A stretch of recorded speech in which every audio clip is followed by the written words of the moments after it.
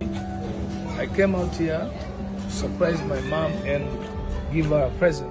Bebe Cool akabiza mama we bwamukolede surprise ku mazalibwa gwe namuwa ekirabo semalabo byonna bikitide olunaku lwaleero kati nno awo wennyini anyumiza mama we ebintu bibayitamu ebimu bikabiza ddala amaziga ekyo ekirabo kyamuwadde era nga mami we abadde musanyufu nnyo nga bw'oyinza okuba nga olaba kati vidiyo eno nja kusaba ojimpeleka like esobola okuba nga oba oliawo etuukira ddala ku muntu oba oliawo asana naye okumanya information bweti kati amaama kikulu nnyo mu bulamu era nga Bebe Cool ono ebbanga lyamazeewo ekyamazima mami we amukoledde ekintu naye ekyabadde etasuubira okuva eri mutabani we maasa wayogedde wabula nga byo byonna kati Bebe Cool oyo nja kunyumizamu katini yaani Bebe Cool oyo y'omu ku bayimbi ab'amaanyi ababaddewo ebbanga kuva mu myaka almost kati emyaka giri 25 plus nga ali ku scene ya music wa Uganda kati akitegeeza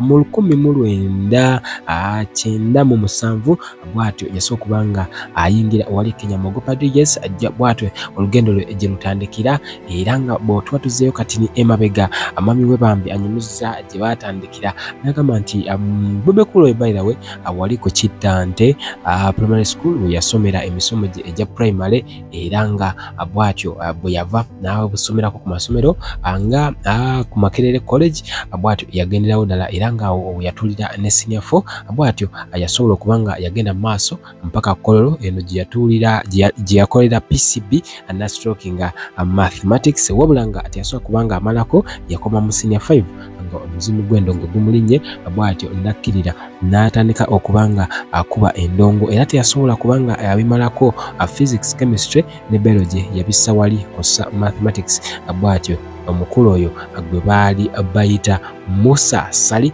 nasobola okuba nga biteeka taata ensi yonna emmanyi ye Bidandi Sali era nga omukulu oyo gyavuvaako mu 2011 yamwegaana okumuwagira kalulu kuba president era ekyawawaza nnyo ensi bw'atyo bwe yawagira president Yoweri Kaguta Museveni. Bebe Cool bw'atyo yasobola okuba nga akikubira ddala yatandika n'erinnya nga yeeyita Bebe Banton erinnya lyatandika nalyo bwe yali atandika music career ye bw'atyo yasobola okuba nga transforminga okuva wali mu East African Bashman Crew n'akomawo e Kampala we baakolera Firebase Entertainment n'omukulu His Excellency Kyagulanyi Ssentamu Ben era ne batambula ddala ne bitatambula bulungi bw'atyo n'avaamu n'agenda maaso okukola ekibiina kye akiyayita Government Entertainment up to now ekibiina ekikyaliwo oba weekiri tekiriwo naye nga kasitaba nga akyali mulamu ekibiina tujagamba weekiri bw'atyo aze akulakula so emboozi eyo enyuma nnyo okubanga omukulu ono bw'atyo bwazi transforming ng'oggyeko bino ebirala byajjayogera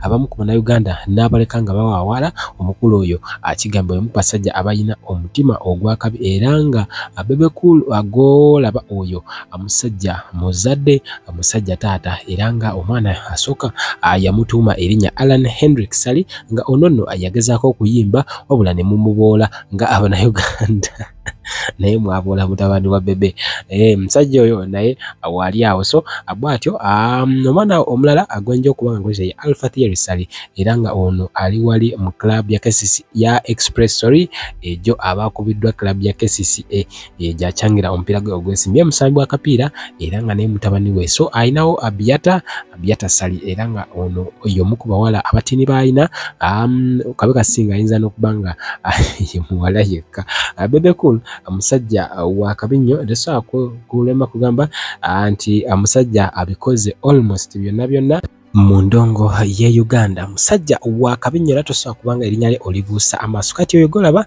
ye Keisan Sali era nga ono yaddirira omuto agojja okuba nga olaba mu maaso omusajja ensonga azikwasaganyiza namaanyi era nga oyo Keisan y'omu ku baana ba Mamizu n'asembayo Adin Ozil Sali era nga oyo ye mutabani we alabika nga ye muto bwe kityo kiri omukulu oyo kati kamukuwe nga byogerera ate tulabe ekiri.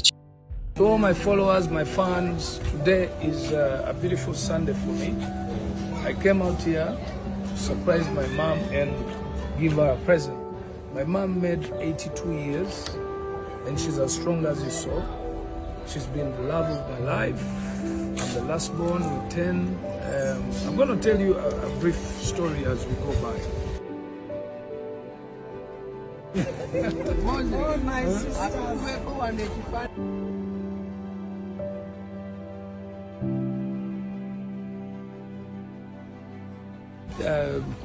Sister that I follow is called Sarah.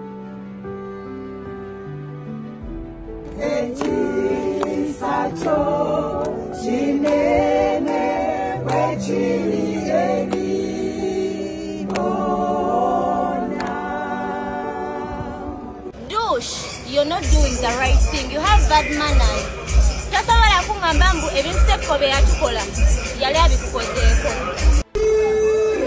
Miki, lekera okweyigiriza mu bitakukwatako. Yes, alekera okweyigiriza mu bitamukwatako. Yayikiriza munne, okitegeera? Munne yayita muliko, munne kyayogera nko ku relationship ze. Naye yabeera asojja munne buli kaseera ng'oba ayagala bayombe. Okitegeera? A'udhu billahi minash shaitani rajim. Bismillahir rahmanir rahim. Alhamdulillah rabbil alamin. Ze ajimiti omusomi w'ekitabo era omusomi w'edduwa. Nkozesa kyoto kino, ekyoto kino kiba kitagombolola. Lwaleero ku kyoto kuno kunyambira abantu bange. Buli muntu yenna alina ekizibu kye, ojja ku kyoto kino n'osula akabaani n'enkusabira. Buli alina ekizibu naddala mu abali e Bulaaya n'ompereza amannya. Naye nga sula mu kyoto kino n'enkusembera edduwa n'enkujjako ebizibu n'ebiba bikusumbuye. Walemererwa mirimu ki ddala mu abali e Bulaaya, abali mu nsi muno mu Uganda, abalemeddwa okufuna visa. Nantegeeza eri abaana Adamu enkozesa nkofu ku kyoto kuno. Bamala okusindika enkofu eyo negenda ebanja amabanja ge bakubanjiza gonna. Gwe yalema okufuna okuweebwa ajimiti nkozesa amazzi. Ku nnyanja kuno kumulengera ku mazzi wano ajimiti nga bwenyimidde olwaleero ng'okumasira abaana Adamu. Bw'ompereza ebiwandiiko byonna bye bompereza ng'oli e Bulaaya, mbikwata ne mbizinga ne mwandika kapapula ne mbisula mu nnyanja ne nsaba Allah gwe nsinza. Kabalega Associates presents International Conference on Maternal, Newborn and Child Health under the theme Identifying and Addressing Social Determinants is Crucial Towards Improving Maternal, Newborn and Child Health Outcomes. Key discussions include strategies for improving access to quality healthcare services, reducing maternal and infant mortality rates, innovative approaches such as mobile clinics and telemedicine to increase access to healthcare, the need for increased funding and government commitment to addressing these issues, increasing access to vaccines and empowering women through education and economic opportunities. Date is August 23rd to 24th in Toronto, Canada, Banquet Hall 237 Sackville. International delegates $380 Canadian, international students $200 Canadian, international exhibitions $800 Canadian, hotel per night is $200 Canadian. Contact us on +1437 216 8893 or +256 752 223 237. Email us at kabalegassociates@gmail.com. You can also visit our website on www.kabalegassociates.com.